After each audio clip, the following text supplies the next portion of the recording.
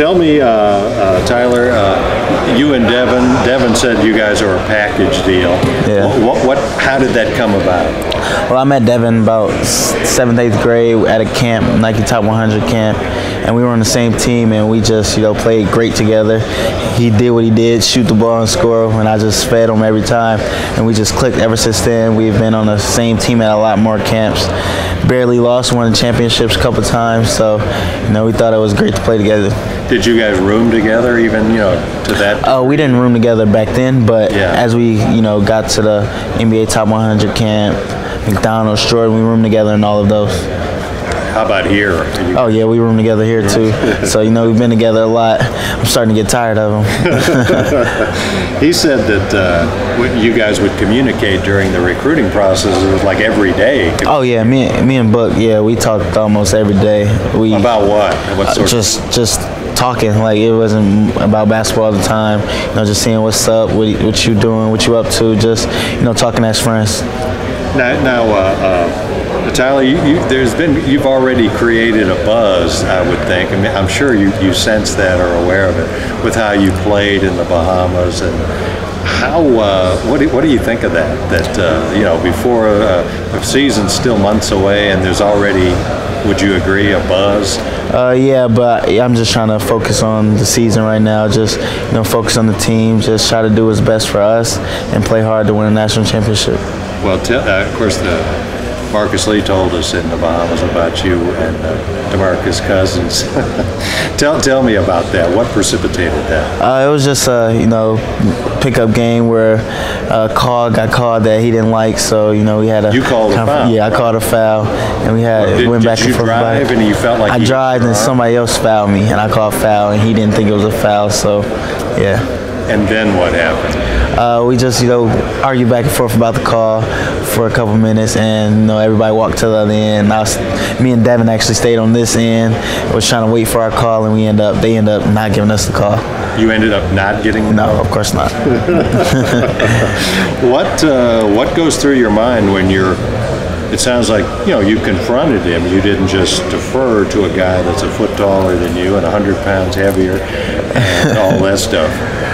Nothing really went through my mind. It was just the fact that I called a foul, so you usually respect the call, but it was all just competitive out there playing. It wasn't anything serious, so it was just a fun time.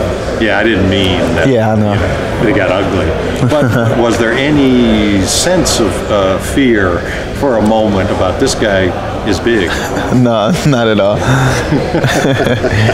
How often have you heard that through your life, especially basketball-wise? Too small and all that stuff. I've heard that all my life. Just I was too small to play the game, too small to play high school basketball, college basketball. I proved a lot of people wrong through my high school career. Now I'm just trying to go out there and play for the team and just win a national championship. What do you think that's born of? Why do you think you did not accept the idea that, okay, everybody says I'm too small, Because I love the game. This is what I want to do, so I can't just, defer to what people say. I just have to go out there and do what I know I can do best and play. Now I understand you have a, pardon the expression, little brother, and he's the same way. Is that accurate? Right, yeah. My youngest brother is, he's a great basketball player right now. He's getting a lot better, but I think he's going to be a lot taller than me, actually. Oh, really? Yeah, he's growing a lot right now, so hopefully he doesn't have the same problem. Is he taller than you right now? No, of course not. How old is he? He's 12. 12. What's his name? Aaron. Yes. Okay. How about your father? Is he a tall man? He's 6 foot. Oh, he is 6 foot. And your mother must be short. 5'6". Do you ever lament that you're not 6'2", 6'3"? No, not really. God blessed me with my height. He blessed me with a lot of other things too, so I just have to live with it. You ran into a few screens in the Bahamas. How much did they hurt? They hurt for that split second, especially the first one. But I just had to get up, make sure nobody really thought I was seriously injured, and just talk to my bigs about the situation that we had.